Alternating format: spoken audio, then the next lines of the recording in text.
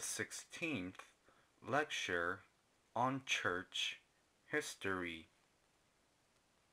Today is our second lecture on the modern age.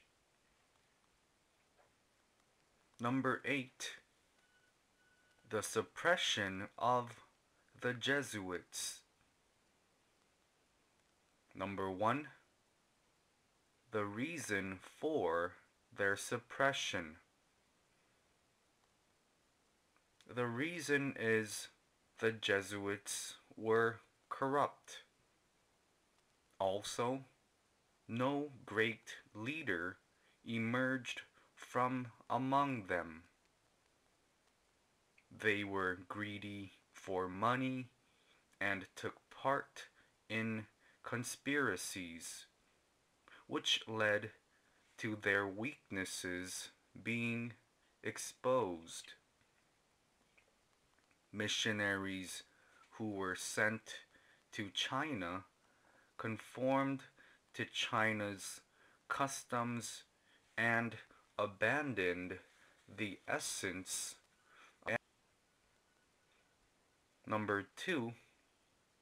Banishment of the Jesuits. Number 1. Banishment from Portugal. The Jesuits trained their army in Paraguay of South America and attacked the Spanish and Portuguese armies. Furthermore, it was widely believed by the public that the Jesuits were plotting to assassinate King Joseph I.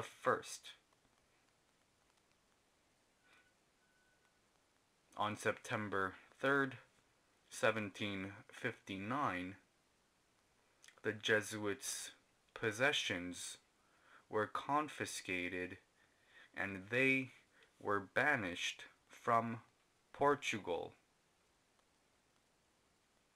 Number 2. Banishment from France. In 1704, the Jesuits were deemed to have disturbed the peace and order of the state. Number 3. Banishment from Spain.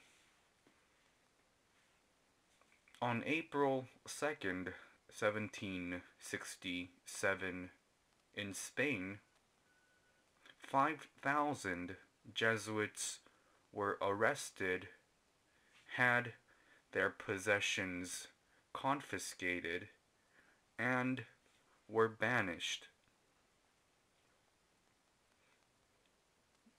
Number 3. The suppression of the Jesuits. Pope Clement XIV came up with a measure to suppress the Jesuits, and on July 21st, 1773, he notified the leader of the Jesuits of their suppression. The Jesuits were officially dissolved. The governments of various states cooperated with this order. However, Russia and Prussia officially recognized the continued existence of the Jesuit order. In 1814, Pope Pius VII granted the Jesuits permission, and their suppression came to an end. Number 9, the continent's Enlightenment ideas. Deism entered France from England.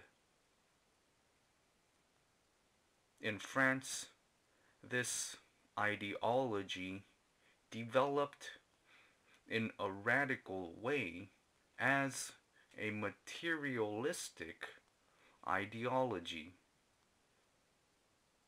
Eventually, it became a hostile force. Let us take a look at the major figures of the continent's Enlightenment ideas. Number 1, Voltaire. Voltaire was born in 1694 and died in 1778. He entered the Jesuit order when he was 10 years old, and he studied law there. In 1750, he was invited by the Prussian king to introduce France's ideas to Germany. Near the end of his days, he wrote books in Switzerland. Let us take a look at his ideas. He believed in liberation of reason and freedom of mind. Doing so, he destroyed tradition in every way.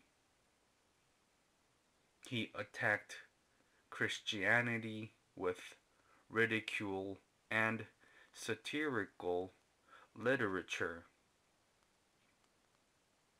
He said, "I believe in the existence of God.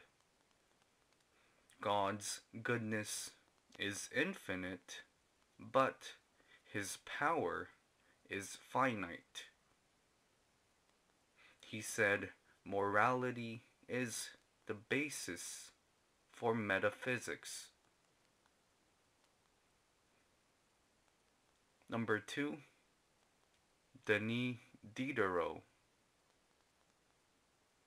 Diderot was born in 1713 and died in 1784. He was a French philosophical critic who believed in deism. His ideas were those of materialistic, sentimental, theistic naturalism. He wrote the book Philosophical Thoughts. Number 3, Holbach.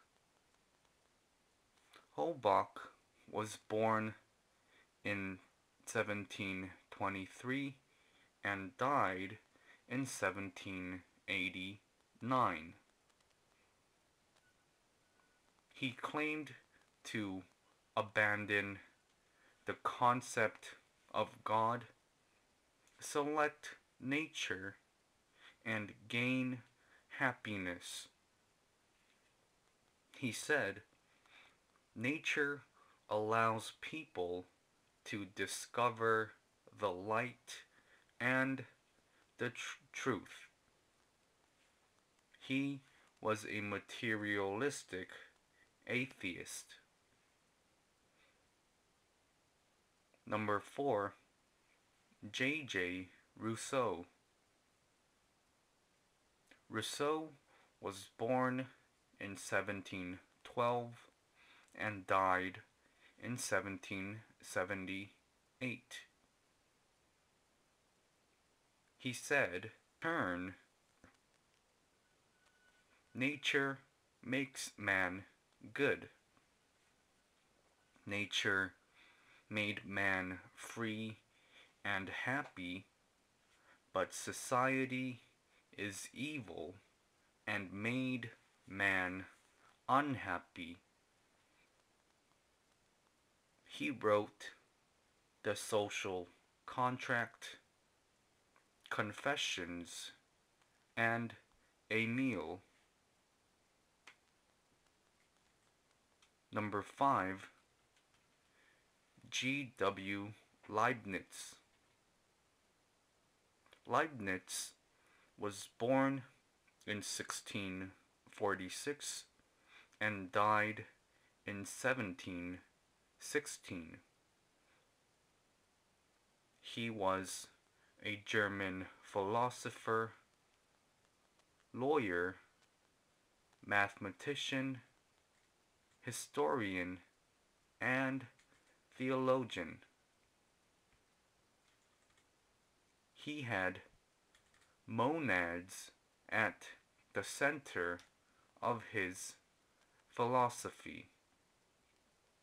He made the claim for monadology.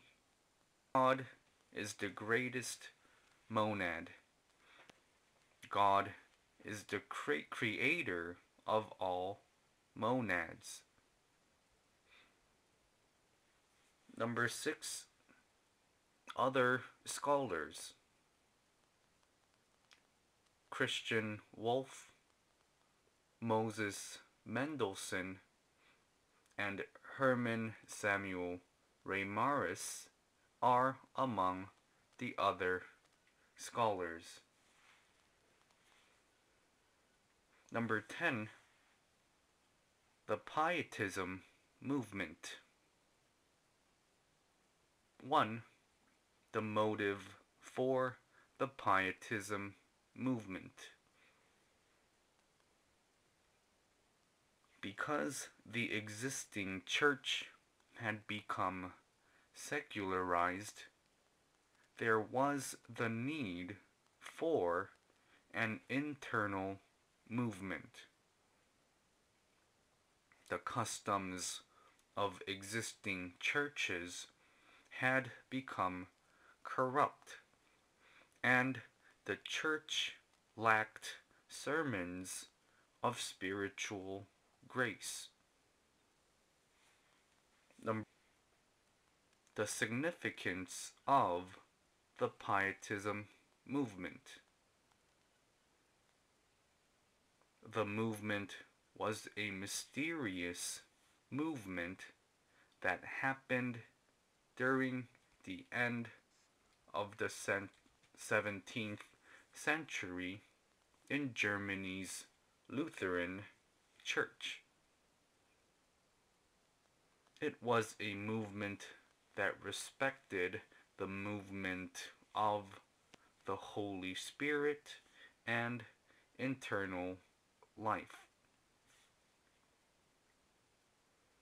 Number 3. The claims of the Pietists.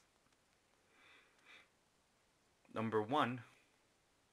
There is no need for new doctrine, but it is proper to return to the Bible in terms of theological theory.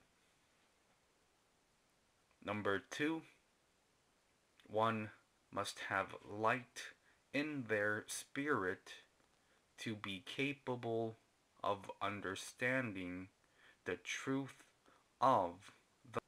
Number 3. One who is reborn by the holy power of the Holy Spirit has light in their heart.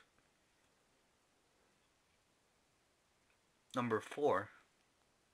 Key figures of Pietism. Number 1. Philip Jacob Spener. Spener was born in Alsace in 1635 and died in 1705. Since he was young, he was trained in the faith. He avidly read books of faith and he lived a pious life. In 1666, he was ordained a pastor. He established the Collegia Pietatis and had regular gatherings. Number 2, August Hermann Frank. Frank was born in Lübeck in 1663 and died in 1727. He delivered sermons and gave lectures at the University of Leipzig's Collegium Philobiblicum. He accumulated great power through this group, but he was later forbidden from having these gatherings. He later went to the University of Halle, where he served as professor and pastor. He founded an orphanage and established a printing center and a publications center. Number 3, J. A. Bengel. Bengel was born in 1687 and died in 1752.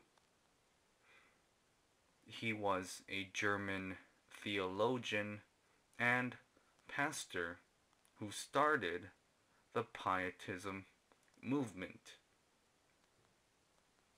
His major works include eschatology and commentary on the New Testament. Number 5, the achievements and results of Pietism. The Pietism movement stimulated the studying of the Bible. Consequently, things in terms of theology transitioned from theory to practice. As this happened, effort for the inspiration of the Holy Spirit and for individual change. However, it also brought upon radical abstinence, and the church went from being systematized to being separated. They were able to achieve much in evangelizing Moravia. Number 6, the Moravian Brethren. Number 1, the origin of the Moravian Brethren.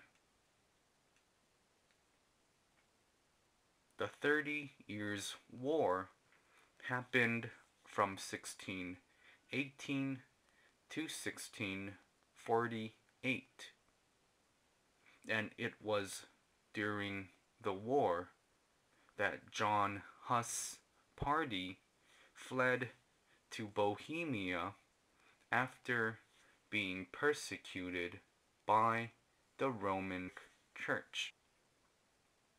Germany's Count Zinzendorf allowed them to live on his territory, and on August 13th, 1727, the Moravian Church was established.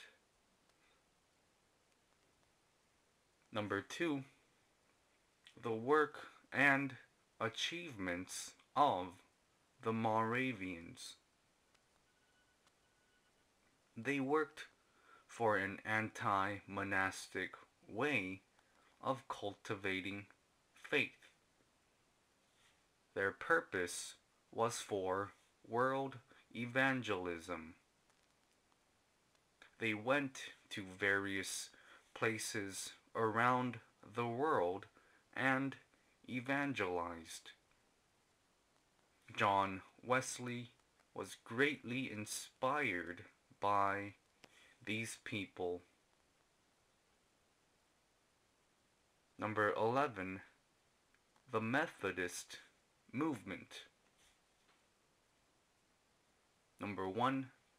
The origin of the Methodist movement.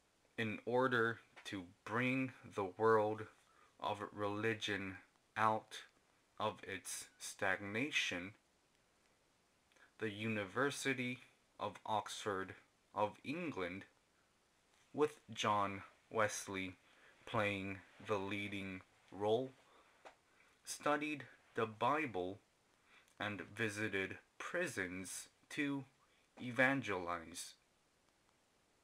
This was the beginning of the Methodist Church. Number 2. The organization of the Methodist Church. They did not have priests, but had a bishop government. They had a centralized system.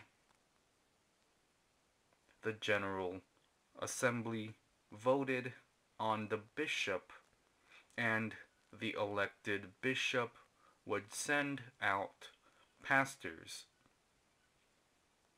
Church workers included pastors, elders, deaconesses, and class leaders. Number 3. Methodist doctrines. There is no discrimination in God's grace. Christ died on the cross for all sinners. However, man is responsible for going to hell. They believe in the doctrine of original sin, but they cannot believe that man is completely corrupt. Someone made righteous by faith must continue to effort to become holier. Number 4. The process of the establishment of the Methodist Church. The people gathered at a building for the first time in May 1739. In July 1740, there were officially 26 men and women who formed the organization. Number 5.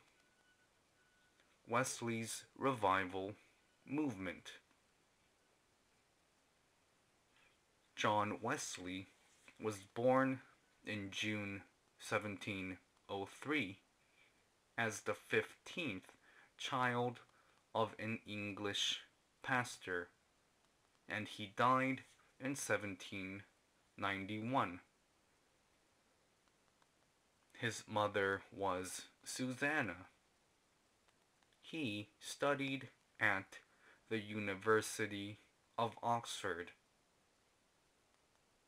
At the university, he organized a group called the Holy Club and served as leader of the club.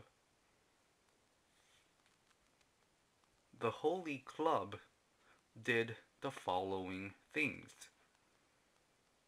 They gathered with the purpose of piety, and they read the Bible and holy books. They gathered to pray every night. They looked after the sick, the poor, and the imprisoned.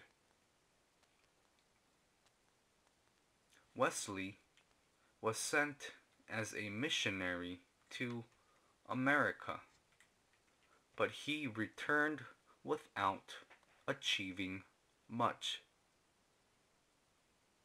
On the journey back home, his ship was caught in a storm.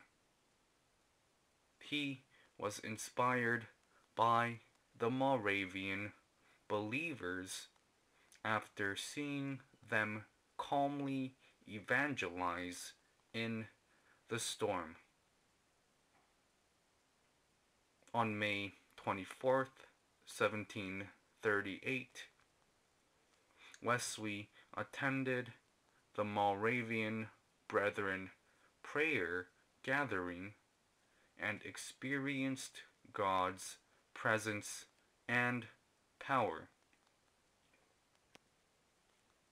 To learn the pious lifestyle of the Moravian Brethren, Wesley visited Count Zinzendorf of Germany, stayed 2 weeks. In May 1739, he gave his first outdoor sermon in Bristol, where they saw great revival happen. On May 12, 1739, the Methodist Church was established in Bristol. Wesley had 381 works of writing. His slogan is, "The world is my parish." Number 12. The Quakers and the Swedenborg Movement. Number 1. The Quakers. We will take a look at the key Quaker figures. Number 1. George Fox. Fox was born in 1624 and died in 1601. He was born to a weaver of London. He wandered aimlessly when he was 19 years old because of mental conflicts. In 1646, he claimed that he found peace in his heart after a divine revelation. At a church in Nottingham in 1649, Fox rose from his seat during worship and said, "We must receive light from heaven if we want to understand the Bible and realize the truth." He was imprisoned for disturbing worship. He traveled to places around the world and evangelized to gain many followers. Number 2, William Penn. Penn was born in 1644 and 18. He was born in London, and his family was loved by the Stuart royal family.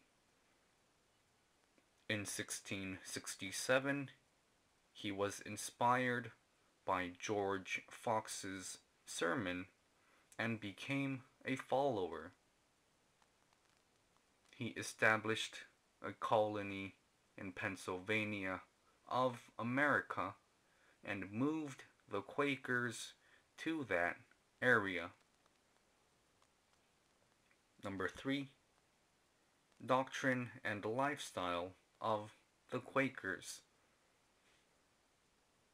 The Quakers valued the inner light of Christ. They felt no need for baptism, communion, and other sacraments. Worship had no order, and whoever was inspired could lead worship. Every church member was a clergy person. The Quakers' sermon on and were opposed to war. They also began the movement to abolish slavery. They wore simple clothing and lived simple and faithful lives. Number 4, conclusion. Quakers do not have any sort of theological system. Additionally, they had a very weak church government system. They were severely persecuted by radical mysticism. However, when James II in England established freedom of religion for Protestants in 1687, Quakers were granted freedom of worship. Number 2, Emanuel Swedenborg.